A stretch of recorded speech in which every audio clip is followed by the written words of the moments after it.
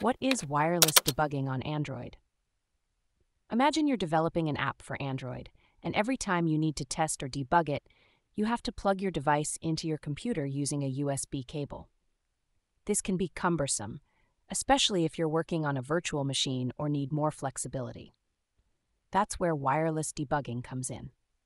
Wireless debugging allows you to run or debug your Android application directly on a real Android device using your wireless network. Here's how it works. First, you need to ensure that both your computer and your Android device are connected to the same Wi-Fi network. This is crucial because they need to be able to communicate with each other over the network. Next, you need to enable developer options on your Android device. This step varies slightly depending on the device, but generally you go to Settings, then System or About Phone, and tap the build number several times to unlock developer options. Once developer options are enabled, you need to turn on USB debugging.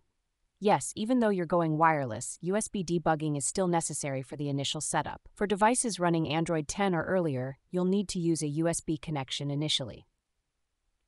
You'll run the ADB TCP/IP 5555 command in your computer's terminal or command prompt, followed by ADB connect your device IP address.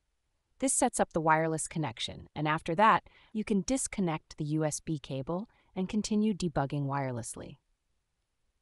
For devices running Android 11 or later, the process is even simpler. You can enable wireless debugging directly from the Developer Options menu. You'll see an option to pair your device with a pairing code, which you'll enter on your computer to establish the connection. You'll use commands like ADB pair, IP address, port, and ADB connect, IP address, port to complete the setup. After setting up wireless debugging, you can use the Android Debug Bridge, ADB, to issue commands to your device wirelessly. This includes running your app, checking logs, and performing other debugging tasks without the need for a physical connection. Wireless debugging is a game changer for developers, offering more flexibility and convenience, especially in scenarios where a USB connection is impractical or impossible.